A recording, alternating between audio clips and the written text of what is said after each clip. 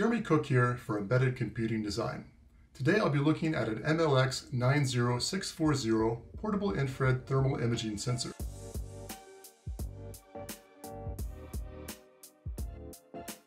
The device has a 24 by 32 pixel thermal resolution and can measure between -30 and 200 degrees Celsius, which is -22 to 392 degrees Fahrenheit. It has a 1000 mAh built-in rechargeable battery, and it features internal image storage for transfer to a PC. While the thermal resolution leaves something to be desired, it is useful for getting a general feel for heat patterns. The device's design and interface is refreshingly simple with a power switch, image capture, and USB transfer buttons. In the following clips, I'll take a look at some scenarios where you might find the device useful. So let's see what a Raspberry Pi does when we put the thermal camera on it. Right now it's unpowered, so it shouldn't have any sort of extra heat on it, at least not too much. Power this up and see what happens. So you can see it getting hot just a little bit where the USB connection is.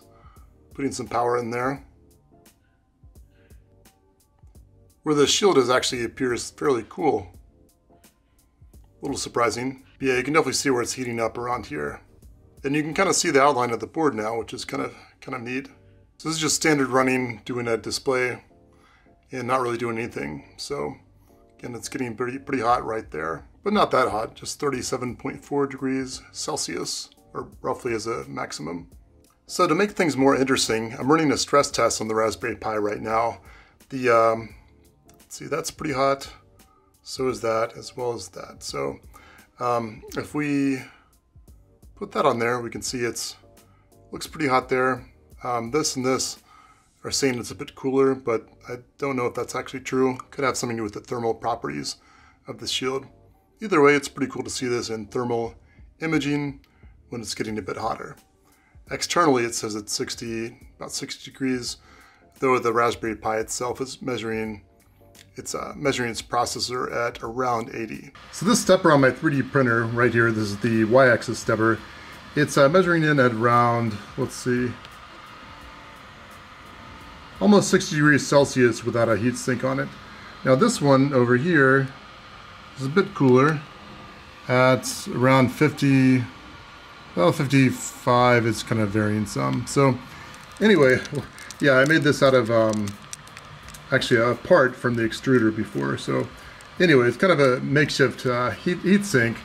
So the heat sink is now applied to the top here, and it's definitely getting hot here. And I guess, let's see, looking at this, you can't see a huge difference. However, you can see the little green spot on the top. Let's see. You can't see the green spot on the top where the heat sink is actually heating up. So I think that's a good thing. It shows it's a little bit effective. You know, maybe when it has a chance to work, maybe it'll get a little bit cooler. You can see that down there, it's now down to like 55 degrees. So I think it is getting a little cooler, but anyway, kind of neat to be able to actually visualize that and not just have a feeling for it.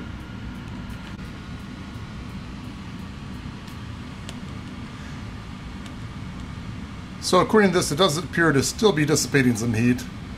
It's, let's see.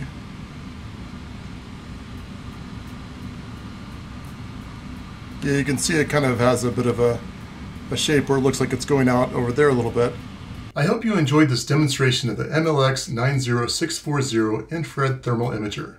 We're giving one away, and if you'd like to enter the contest, check out the video description. A written review of this unit is available on embeddedcomputing.com. Thanks so much for watching. This is Jeremy Cook, signing off.